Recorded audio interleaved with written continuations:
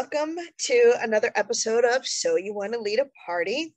I'm Ragan, and this week we don't have a Nathan. He's dealing with a few things, and I didn't want to cancel this week's episode. This week, we are focusing in on Elizabeth Warren. Elizabeth Warren was born June 22nd, 1949, in Oklahoma City, Oklahoma. She was considered very much a diehard conservative, and in fact was registered as a Republican from 1991 to 1996. She says that she joined the Republican Party because she felt it best matched her views when it came to the economy and also protections of middle-class families. She later moved to the Democratic field and is considered a progressive.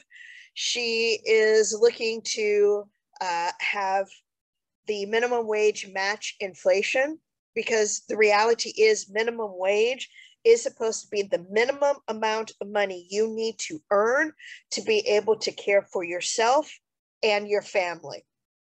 It should not be something so low that you have to have multiple jobs in order to be able to care for yourself and a child, and also have shelter and have food and have medical insurance. She taught law before going into politics, and one of the things that she did that is highly controversial is that she listed herself as Indigenous or Native American, stating that she is part of the Cherokee tribe. So this led to a lot of issues. One, you cannot be a citizen of a tribe unless that tribe makes you a citizen. So there is, and I don't know all of the ins and outs of it, but it is very tribe specific. Now, according to Elizabeth Warren, there is a family history, and apparently she took a DNA test because our last person who occupied the White House, 45, said that they would donate a certain amount of money if she took a DNA test. So she did, and he basically, as we all anticipated, reneged on that. But according to the DNA test, it showed that a past ancestor 6 to 10 generations ago may have been Indigenous or Native American. DNA tests, as anyone who studies DNA will let you know, they are skewed because there isn't enough information for the different racial and ethnic groups. So it can very much come out skewed. And she got herself into a lot of trouble with that. She was the first female senator from Massachusetts and was one of 20 female senators in 2013, which at that time had been the largest number of female senators in American history. So that is Elizabeth Warren. Now, even though Nate is not here, he did give me his build for Elizabeth Warren. So let's take a look at that. And for his build, he made Elizabeth Warren a variant human, the Sentinel feat. She is a Beastmaster Ranger, level 20, with the background of a folk hero. He did this because she's slightly hippie-ish fighter equivalent with a trusty animal companion, aka her dog Bailey. Very versatile. Warren is skilled, passionate, and a good communicator, in tune with the needs of the world. She's looking to, and this is what gets me about calling someone a progressive, they are just looking at what the majority of Americans want. So to call someone as a politician who is following the will of the people progressive seems antiquated. They're doing what they're supposed to do. They're doing their job. It's like if you hire me to plant some bushes in your front yard and I plant the bushes in your front yard, you will not call me a progressive landscaper. You will call me a landscaper. Okay, that's me off my soapbox. Would role play as a largely peaceful, very committed, and positive party member who will also adjust if called on their BS. So Nate would play his build for Elizabeth Warren as the person who is going to basically say, look, we really need to do it this way. This is the proper way. This is the peaceful way, instead of going head first into it, sort of like a rogue or very much a barbarian. Her initiative is a +4 with a armor class of 16. So she's got the studded leather armor. So the 12 plus her dex modifier, that equals 16. For her spells, he's got a few for her.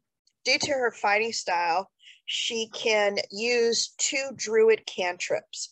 And so he gave her guidance, and I think I'm going to mispronounce this, and I'm pretty sure I am. I think it's called Shillelagh. Shillelagh lets you beat enemies with a magic stick using your wisdom. So Nate thought that was pretty neat. He also gave her Pass Without Trace, which is a good stealth spell. Spike Growth, which I've used before, and I really like because it controls your enemies and also controls their path to you or wherever you and your party are. So essentially what it does is that it sticks up these spikes, sort of like a really scary rose garden without the roses, just nothing but spikes. And each time as this enemy or someone that you don't want getting close to you is trying to get closer to you, they have to keep doing saving throws. So for him, he said it was a good area control, lets you maybe drag enemies over spiky ground. So who wouldn't think that's fun? Good Berry, it's an on-the-go healing spell. And Hunter's Mark, it's very good for extra damage on weapons attack. For the ability scores, Strength is an 8, Dexterity 18, Constitution 17, Intelligence 12, Wisdom 20, and Charisma 8. So it sounds like Nate would use his Elizabeth Warren not as your frontline person, but more of the middle back, so that they are throwing out those spells, but also your reasoning force. So this is the character, in my opinion, you would place near the barbarian and the rogue, because you want somebody to be able to say to them, hey, calm down for a second. Let's think this out. So not a bad build for a character. I think that's pretty cool. For my Elizabeth Warren, I made her a protector, Ace-Mar. They are serving as the guardians of law and good, and that goes back to her law degree and also her many years as a law professor. They're expected to strike at evil, lead by example, and further the cause of justice, which very much applies to Elizabeth Warren. Now for this one, I made her a level 18, and that was because I made a mistake. I confused 2013 when she won her Senate seat with the year 2003. I subtracted a decade out of there. So I mistakenly gave her 18 years as a senator. It's actually supposed to be 8. But, you know, happy-go-lucky coincidence. I gave her 18, and it kind of matches Nate's character. She is a clockwork soul sorcerer. And with this, with her sorcerer origins, so with the sorcerers, there origin is actually part of their bloodline. So unlike wizards and warlocks, this is not something that was given to them. It's something that's passed through generation after generation. So that was a bit of a ding at her particular choice of how she identified herself. Yes, it probably is very much a part of her bloodline, but again, we have to be careful about how we display not how we display ourselves, basically how we project ourselves to the world. So with this, she learns additional spells that she develops at each level. So her spells that she's automatically given as part of the clockwork spells are Alarm, Protection from Evil and Good, Aid, Lesser Restoration, Dispel Magic, Protection from Energy, Freedom of Movement, Summon Construct, Greater Restoration, and Wall of Force. So she gets that automatically on top of the spells that I get to add to her later. With this, her abilities, I gave her Strength 10, Dexterity 14, Constitution 15, Intelligence 11, Wisdom 15, and Charisma 16. Now, with those were the base ability scores that I gave her. Once you add in those modifiers that come from not just her race, but also the class that she's chosen, that actually bumps her Constitution up to 20. Her intelligence, I did this completely all wrong. I read the wrong things to you. Fun times. I'm messing up as I go. Apologies for that.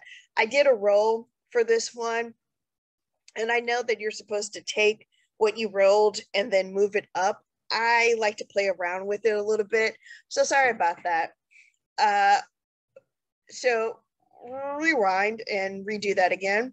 Her ability scores: Strength 10, Dexterity 14, Constitution 20, Intelligence 11, Wisdom 17, and Charisma 20. So I flipped those rolls around a little bit because I had to really bump up her Constitution and Charisma. And then I decided to bump up her Wisdom for those whiz saves that she may have to throw later. Her background for this one is actually a sage background. Again, going back to her being a law professor. Her initiative is a +2. Her armor class is a 12, and her hit points are 164, which is pretty good. Now, because she is a sorcerer, she gets no armor, and her weapons are very light. So it's a crossbow, a dagger, and a quarterstaff. For her spells, that's where I had a little bit more fun. I chose Booming Blade. You brandish the weapon used in the spell's casting and make a melee attack with it against one creature within 5 feet of you.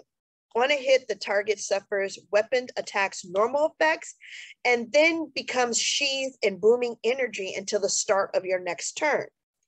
If the target willingly moves 5 feet or more before then, the target takes 1d8 thunder damage and the spell ends. So it's a great way to add a little bit more force to the weapon that she has, which again are kind of light.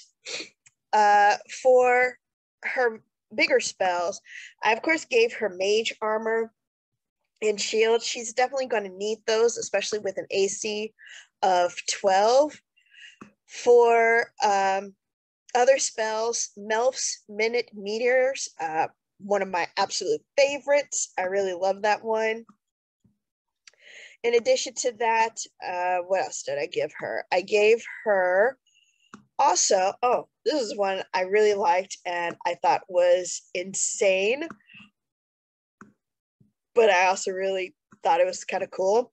The Finger of Death. You send negative energy coursing through a creature that you can see within range, causing it searing pain. The target must make a con saving throw. It takes 7d8 plus 30 necrotic damage on a failed save, or half as much on a successful one. So that actually could potentially be a lot of damage. Let's say, for just mathematics sake, you have your 7d8 and all 7 of them hit 8, which is, highly unlikely, but let's just say it does. So that's 7 times 8, if I'm doing my math correct, which I probably am not. That's 56 plus 30. That's up to 86 hit points that you can conceivably damage this person with. So I thought that was kind of cool. And then there's another one that I gave her that I thought was just really fun, and that was the Crown of Stars. 7 star-like motes of light appear and orbit your head until the spell ends. You can use a bonus action to send one of the motes streaking toward one creature or object within 120 feet of you. When you do so, make a ranged spell attack. On a hit, the target takes 4d12 radiant damage. Whether you hit or miss, the mote is expended. The spell ends early if you expend the last mote. If you have 4 more motes remaining, they shed bright light. So it gives her some light. But I also thought that was fun because it's more things that get to explode. And Abidalzim's Horrid Wilting. So you draw the moisture from every creature in a 30-foot cube centered on a point you choose within range. Each creature in that area must make a con saving throw. Constructs and undead aren't affected. Plants and water elements make this saving throw with disadvantage. A creature takes 12d8 necrotic damage on a failed save and half as much on a successful one. So with Elizabeth Warren, no, I'm not going to make her front line, pretty much just like Nate. I'm going to have her in the back casting those spells that are going to be very helpful for her team.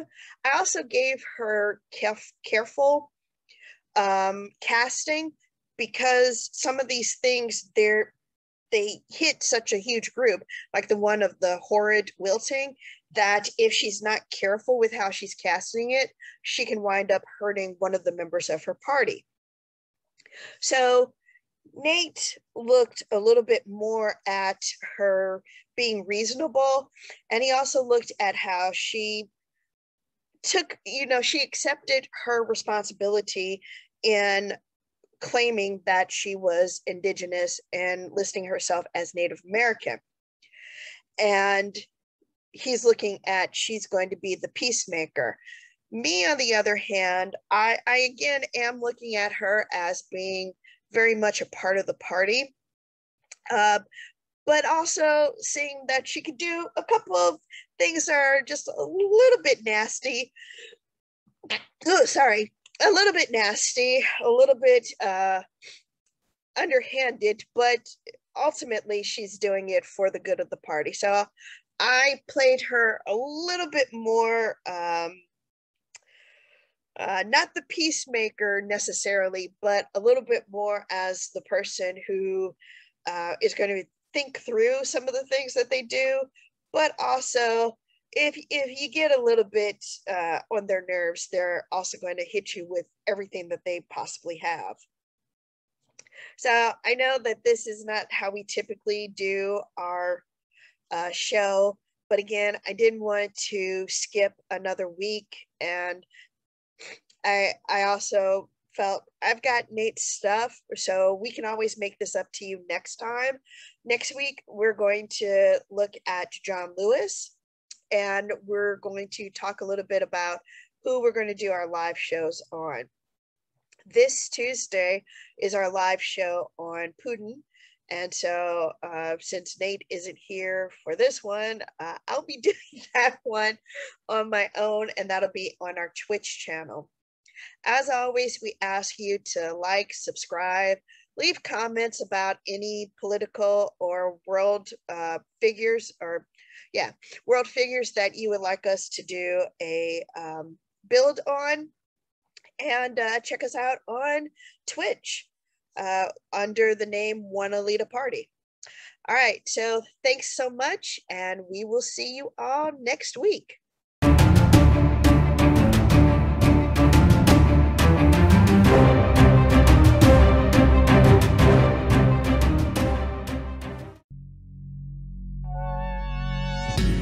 Thank you for joining us on another episode of So You Want to Lead a Party. Please click the subscribe button, the like button, and don't forget to ring the bell. And if you enjoyed this week's episode, check out last week's video or the YouTube suggested videos.